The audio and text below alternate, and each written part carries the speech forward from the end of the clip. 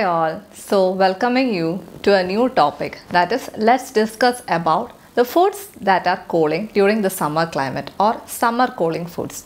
So why this topic is so relevant? Let me tell you one thing. Yes, we are coming to the summer climate after the cold climate. So there is a transition period from the cold to the hot climate. So during the cold climate, we know we are having heavy appetite. At that time, we will be taking many of the non-veg items and many of the food items. Why? Because our body can digest it. But how about the summer climate? During the summer climate, our body is not capable to digest these food items. So if it is not capable to digest these food items, what is happening? Yeah, we will be feeling low in energy level. And we will be thinking, oh my god, I am taking that energy drink, I am taking these juices. Why I am not feeling so healthy? So in this video, I will be telling you about what all food items we have to avoid and what all food items we have to take. So what happens if you are following the same routine or same food style during the cold climate? One thing I can tell you, as your digestive power is less, there are chances that you can develop diarrhea or you can develop cholera type of symptoms. So why this diarrhea or cholera type of symptoms is happening? Because of the increased body heat. The body cannot digest it. When the body cannot digest it, what it will be doing? It will be throwing out the wastes. So this throwing out the wastes is happening here. So let's discuss about the number of the culprits who are in a row who are actually degrading our health in the summer climate. So first thing is regarding the sugar. Yeah, I know that whenever you feel so hot, what will be the first thing that is coming to your mind? Let me drink a juice filled with 1 to 2 teaspoons of sugar. Am I right? Yeah.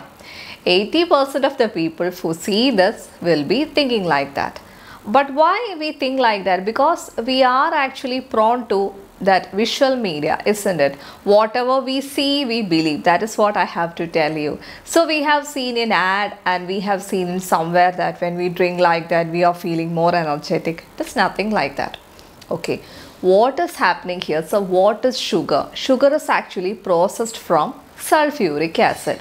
So if a product is processed from sulfuric acid, how it will be creating your body? Will it be giving you alkaline thing? No, it is creating your body into an acidic environment. So as it is creating an acidic environment in the body, next main thing is it is actually producing empty calories. So this empty calories, what they are doing? They are again producing heat inside your body. When it is producing heat inside your body, however juices you are taking, you will not at all be satisfied. I can tell you one thing. After taking any juice or any items that is cold and filled with sugar, next thing what you will be thinking is that, let me take some drinking water. So if you are satisfied with these items, why you are searching for drinking water? We know that there is nothing other than drinking water that can quench our thirst. That's a reality. So it is not a good habit to take too much of sugar during this climate. And second main thing is coffee. I know that many of them are addicted to coffee. So some of the patients coming to the OP, what's the first thing they are telling is that morning as soon as I wake up, I will be taking 2 to 3 cups of coffee. So if you're taking 2 to 3 cups of coffee, will you be having the appetite to take the breakfast? Never. So you will be definitely skipping the breakfast. And the main side effect is that many of them used to tell, without taking a cup of coffee, I cannot go to washroom. So it is creating a dependency. So these are the two main side effects. Next main thing is that any of the cola products you are taking, it is containing half amount of caffeine and half amount of sugar. So what is happening when you take the caffeine? When you take the caffeine, actually a lot of water is actually pulled out from your body in the form of urine, in the form of sweat. And your body is feeling dehydration. So if your body is feeling dehydrated, what is happening? Body heat is again increasing, you cannot sleep well. So caffeine or cola products are not at all a good choice during the summer climate. And third main thing is about alcohol. Let me frankly tell you one thing. In Ayurveda, it is told to take alcohol during the cold climate. So why it is told to take during the cold climate? because it can generate a heat inside your body. So if it is creating a heat inside your body, definitely you will be knowing, isn't it?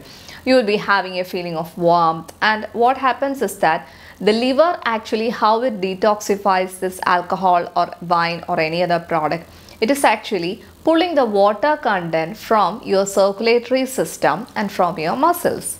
So here again we know that during the summer climate your body is already dehydrated.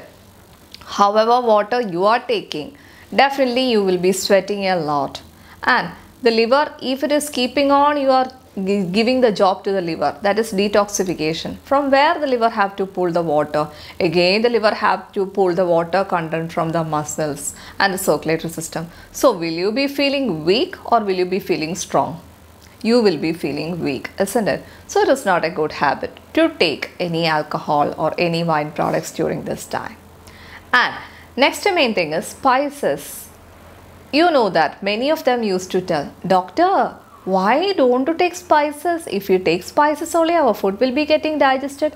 Let me ask you one simple thing. Whenever you take a spicy food, what all reactions are produced by your body? You can see you will be having perspiration in your forehead, isn't it? And you will be having this feeling. Why?